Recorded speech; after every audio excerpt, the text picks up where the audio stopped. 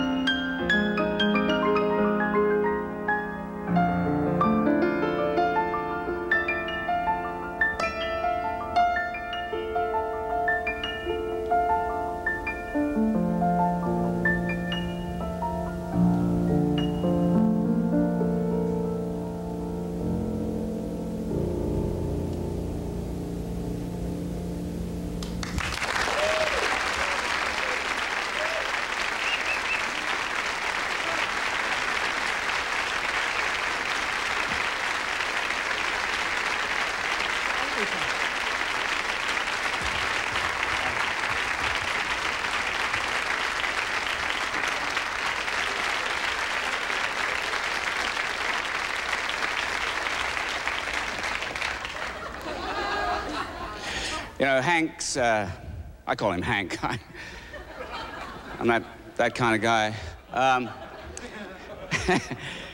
Hank's commitment to movie music is absolutely total. You know, a friend asked him once how the film Days of Wine and Roses ended, and Hank said with a French horn on a high C.